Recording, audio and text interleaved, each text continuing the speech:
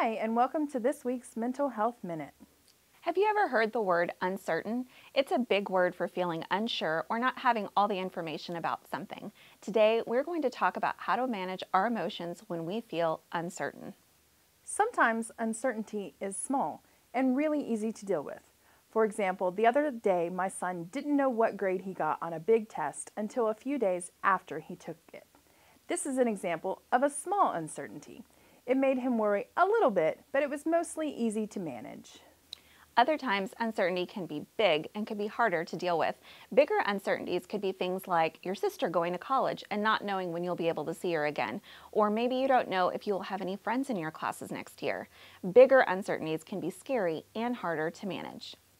It's natural to feel worried when you are uncertain about how a situation will work out, and that's okay.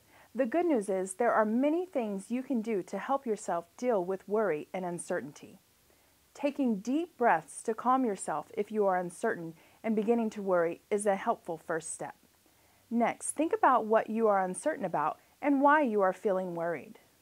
Is there someone you can ask about the situation to help you get answers?